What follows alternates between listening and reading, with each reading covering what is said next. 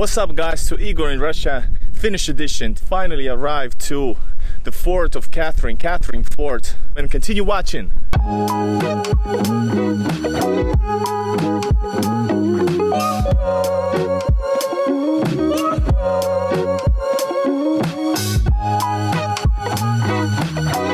Whoa! Click subscribe, smash that like button, comment and share the video. I hope you enjoy. Let's go. So what's up guys, and welcome to Igor in Russia, Finnish edition. We have arrived finally to Kotka. This is a city which was a part of Russia before even the 1809. We're standing now at the Isopuisto, which used to be called Konstantin's Park, Konstantinpuisto, which is one of the oldest places here in Kotka city. It was ordered to be built by the empress Katariina the Great. So the story goes that in the late 18th century, 1790s, the empress Katariina the Great ordered to fortify this the island of Kotka. Well, it's not actually an island, but yeah. In 1795, they laid the founding cornerstone of this beautiful church by Konstantin Pavlovich, who was inspecting actually the fortifications of this Kotka. So they built this church for 6 years, and it was completed. Here it is. And it was completed in 1801 during the Crimean War in 1855 to 1856. All of this place, all of this part of South Kotka was destroyed, totally destroyed, except this church. This is one of the few buildings that was left, and that's because it's Orthodox. As an Orthodox, I'd say it's because it's holy church. This church was called in the honor of Saint Nicholas, which is one of the important saints of Orthodoxy.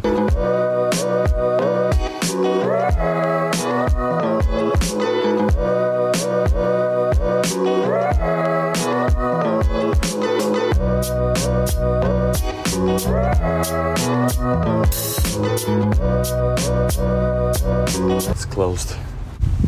So these are tombstones from the late 18th century.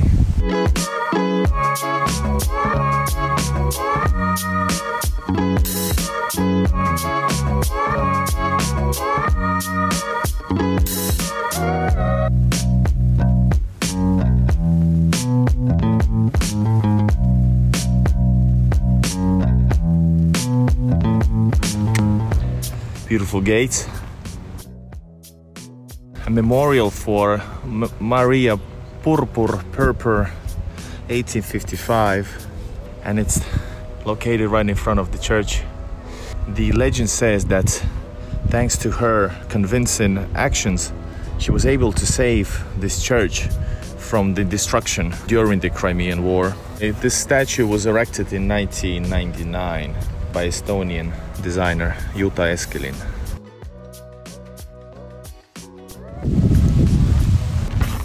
All right, we found it.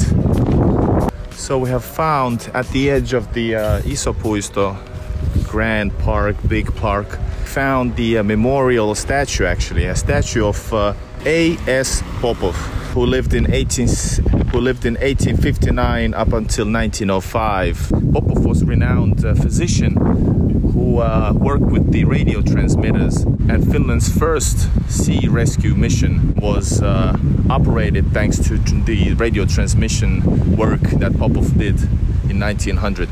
The statue is from 1970. It's designed by Russian D.B. Ryabitsev. Yes, awesome.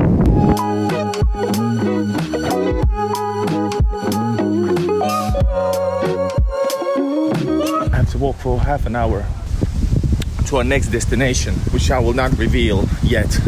The city of Kotka was originally a fortress city because they had scaffolds here with the Swedes all the way from the beginning of the 18th century. Russians won this area over Swedes, and it became a fortress city. The border of the old Finland was nearby. The river of Kymi was the border between Russia and Sweden. Catherine decided to fortify the city. A majority of the people living in this fortress city were Russians and Orthodox. 5,000 were Russians and about a bit over 2,000 were Lutherans living in the area. After the War of Finland between Sweden and Russia, the Empire of Russia won Finland as a whole. The importance of the fortresses built in the area were lost as Aleksandr I actually lowered the importance of these fortresses as the second-class fortress. And gradually the merchants, the soldiers and others started to move to Helsinki, which became the capital city of Finland. For example, merchant Sinebrykov moved from Kotka to Helsinki and started his business empire there. And as if that wasn't enough, the Crimean War destroyed what was left of the city. It took years before Kotka became more important as the area became very industrialized. Plan казармы номер 50. So here's the plan for the barrack number 50.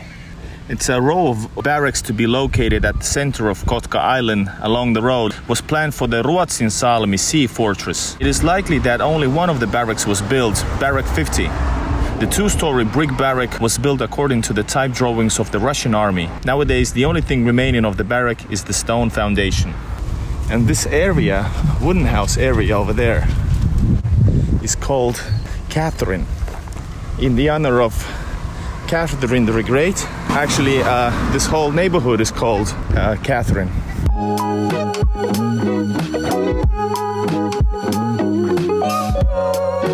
We are continuing on the path of Catherine towards the fortress of Ruotsin Salmi. Here you can see the Gunpowder magazine 84. In the 1790s, the Russians built a military harbor along with its fortress community on Kotka Island. 7 gunpowder magazines were built to store gunpowder and ammunition. After the fortress lost its significance in the early 19th century, the fort along with its buildings were left unmaintained. 3 buildings as well as the ruins of the fortification and some buildings have been preserved of the fortress. The walls of Gunpowder magazine 84, which are over 2 meters thick, have been preserved.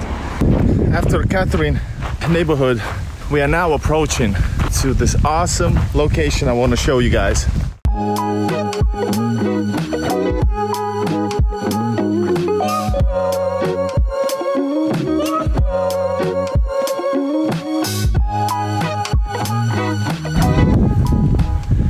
We are at the edge of Fort Katarina.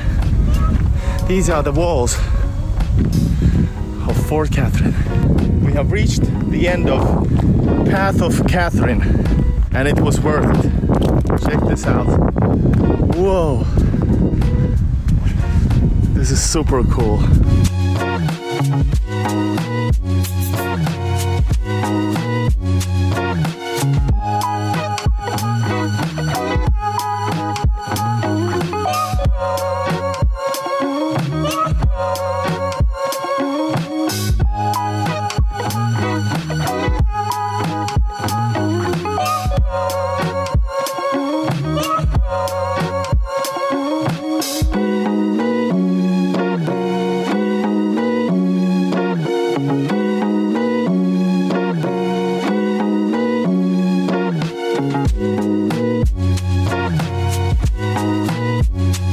City of Kotka, which was part of Russian Empire already from the 18th century.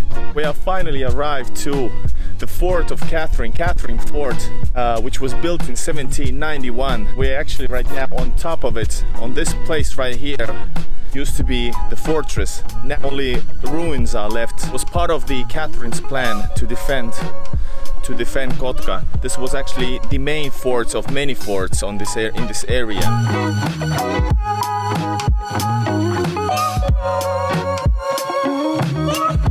Всего хорошего. Пока-пока.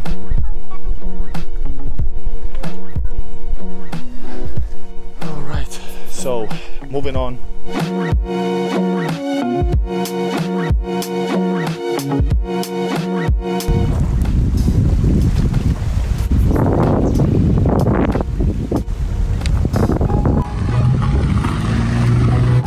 Koippa 98.